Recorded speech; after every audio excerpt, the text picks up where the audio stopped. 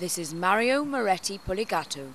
Net worth, according to Forbes, $1.8 billion, going for a whirl on a period Ducati motorbike at his villa near Treviso.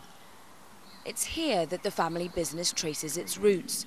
The winery has been going strong for 70 years, and it was that occupation as winemaker that took Polegato to Reno, Nevada in the late 1980s on a business trip.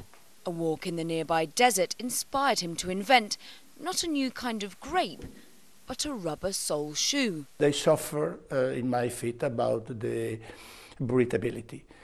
And in my pocket I have a knife, a Switzerland's knife with a red color. And with this I cut the holes in right and left part of the sole and I create ventilation. Back on Italian soil, Polegato came up with a way to keep open the soles while keeping out the rain. I introduced a special insole we call membrane. It is waterproof and breathable in same times.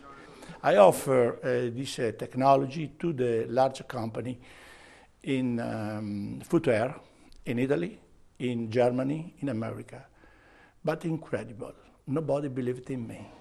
So Polegato, believing in himself, developed Geox into a fully fledged business, starting in Italy with design technology, materials like leather, automated production and testing, and the final touch, retail. Now Geox makes its shoes all over the world and has more than 1,100 own brand stores. But Polegato's company may be too tied to old markets, with 80% of sales coming from slow-growth Europe. The